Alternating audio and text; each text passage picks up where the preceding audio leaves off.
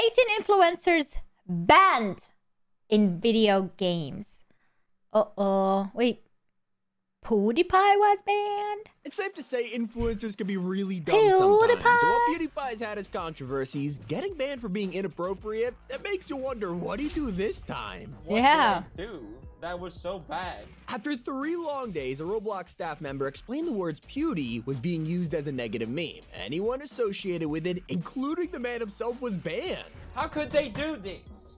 SMH Roblox, you banned PewDiePie? You what? When Ninja decided to return to Apex Legends for the first time in months, he spent all day setting it up, advertising on stream, only for it to be unplayable. Client's game account has been banned. I'm banned. I can't play.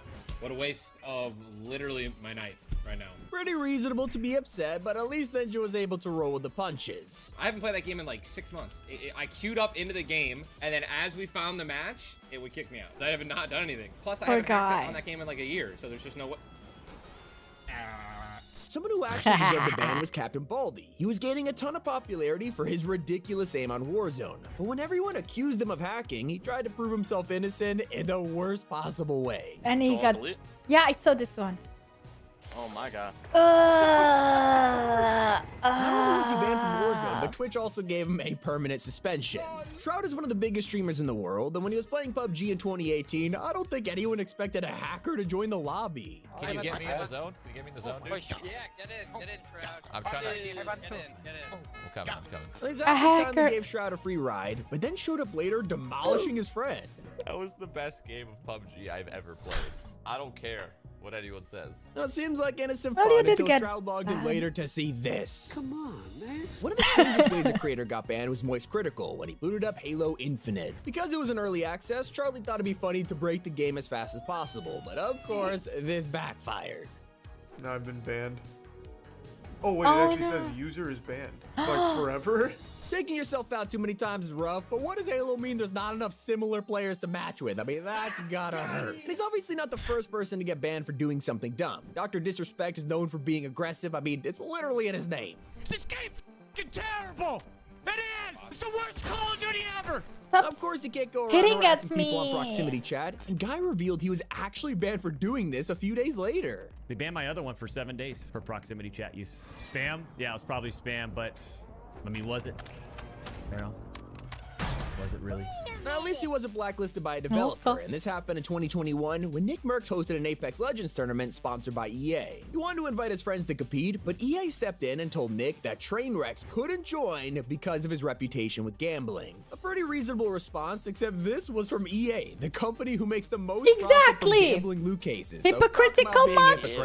Much clearer ban was one of XQC's most controversial moments at the height of his Overwatch career. He played for a team called Dallas Fuel, and during their first season, they lost to the Houston Outlaws, which caused a lot of drama. One of the Outlaws players celebrated the win by parodying XQC's catchphrase, and let's just say he didn't have the best response. No, you didn't smoke. No, shut your mouth, go back there. Not the best choice of words, because he was instantly suspended from the Overwatch League and fined $2,000. Well, he could probably afford that. Well, XQC is one of the biggest Overwatch streamers. When it comes to World of Warcraft, that title goes to Asmongold. Our boy Asmongold! I think this would build trust between him and the developers, but last year, he was mysteriously banned. Blizzard account has been suspended. Blizzard, you can't ban Asmongold, like... Sorry, you can't do that. I'm gonna die. I want to say thank you, Blizzard. This is gonna be great clickbait on YouTube. You obviously f***ed up and didn't mean to suspend me.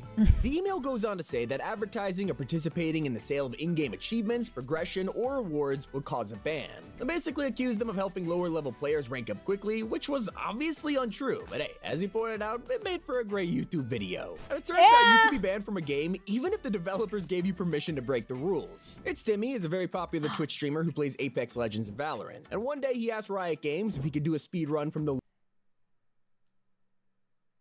Did he say Apex Legends to Valorant, or did he say Apex Legends of Valorant? Lowest rank to the highest. They said yes, but he would get banned after the marathon was over, and so he started his stream knowing the consequences. Well, only problem, Timmy never got to finish the marathon because halfway into the run, this happened. 10 seconds left.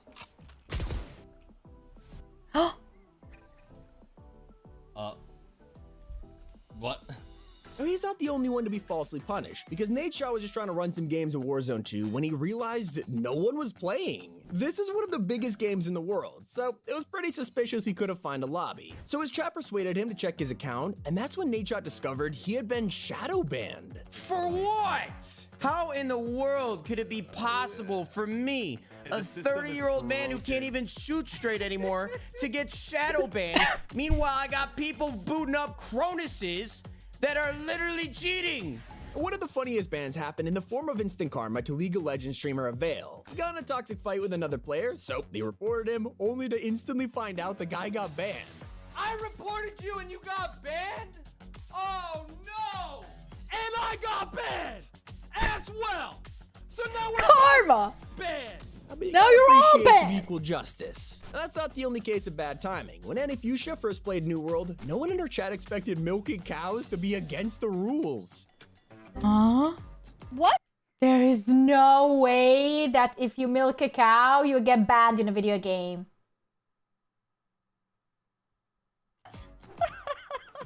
What? Last show, Speed knows all about getting banned, but the most notorious incident is also one of his most regrettable moments. Playing Valorant, he was getting really angry and started arguing. Come on. Show Speed asks for it every time. His whole existence is bannable. With almost everyone in the lobby. One of them was a girl, and Speed said some very offensive things that got Riot's attention, so they blacklisted him from all of their games. Well, that was pretty deserved. Clix was the center of a huge debate last month after getting banned for teaming in Fortnite, except he wasn't. While playing a tournament, a stream sniper entered Clix's game, stalking and dealing constant damage to him. He wanted to get the sniper banned, so he asked him to prove he was watching the stream by dropping items. But one big problem, Clix picked up these heals and killed the enemy before going on to win the game. And Epic Games' eyes, this was against the rules, and they banned him from teaming. According to Clix, this means he'll miss the next 2 grand finals and a LAN event later this year, all for picking up a stream sniper's pizza. And he's not the only one to feel targeted by Epic Games. Tfue was one of the biggest creators in the world in 2018 and had spent over $5,000 on Fortnite skins. He wanted some of the rarest cosmetics, and the only way to do this was buying someone else's account, and this ended horribly. Not only did Epic ban the account he bought, but they also banned his main, causing Tfue to only wear default skins from that point forward. Oh, no Luckily, way! he was later unbanned, but Yeety Boy didn't get the same treatment. He was a small streamer who opened Steam one day to be greeted by this alert. Steam support has been contacted by the cardholder who confirmed they didn't authorize the purchases on this account, and let's just say he wasn't happy. You know that call and email that you made to Steam? Yeah. They disabled my account and banned me. So that's hundreds of games down the drain. You own me now. Not only were all of his games removed, but his whole Steam account was blocked for 3 months. And the cherry on top, the way he treated his mom caused Yeety Boy to get a permanent ban from Twitch. So his day got a whole lot worse. One of the craziest stories has to be the punishment of Rowdy Rogan. He was a 6-year-old. This is a kid. A 6-year-old kid. Oh my god. I'm almost done with streaming, guys. The kids are taking over.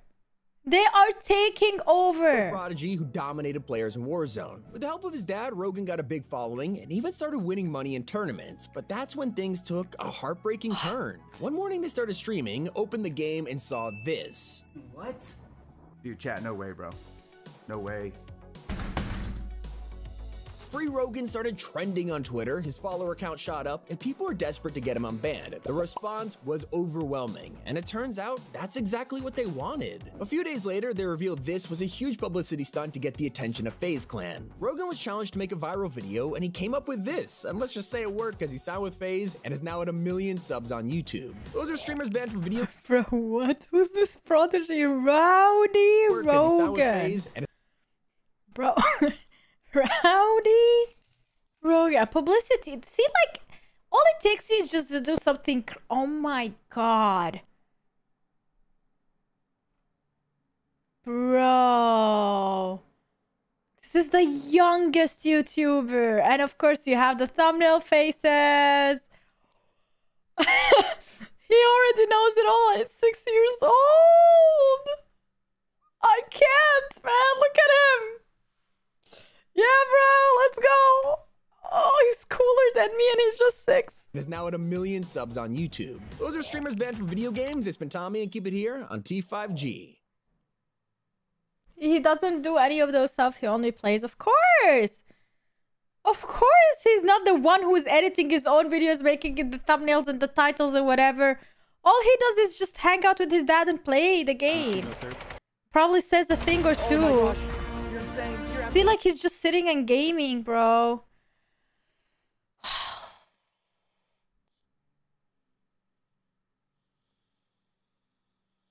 I don't know, man. I feel defeated a bit. Modern child labor, in a way, though. In a way, like imagine the parents decided to buy a big, huge house.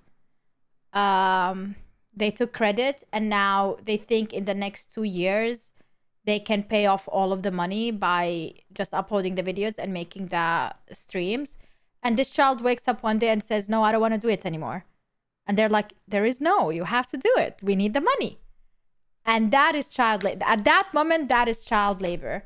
Because you never know. And I think at these moments when they put big risks, the child doesn't have a choice anymore. Maybe at the beginning, of course, the child might show interest into something and then the child likes it. But children usually tend to like change what they like real quick. You know, they want to experiment and explore, and I don't see a lot of children sticking to one thing for really long.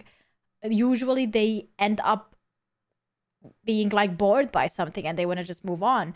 But with YouTube and with these things, like you have to keep doing the same thing over and over. If something works out, you literally have to stick to that and keep pumping content exactly the same thing over and over and over again. And that grown-ups get defeated by that all the time. Now imagine how kids feel like that. That is a cap. My nephew still plays Fortnite for years. Playing a game is one thing, but making it a content is it. Guys, you always think that streamers who stream are they just playing a game and that's it. You know, like it's not that's it. There is a lot going into it. You know, streaming and gaming is not the same thing. He's in front of a camera there the whole time. He needs to act and behave a certain way. I don't know on his streams if he has to thank people for donations or whatever. I don't know if he has to go to an event to meet up with people. I don't know if there is ads, like you can see even the banner on his channel, like he has to go take these pictures, pose the whole time, make pictures for thumbnails.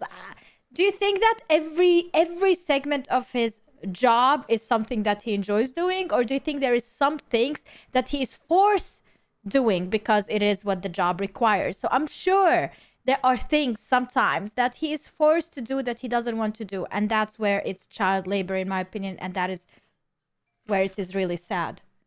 What the hell? My friend never knows that I'm live streaming. Honestly, all you have to do is just go to Twitch and see if I am live or not before you call me. Like, why is that so hard?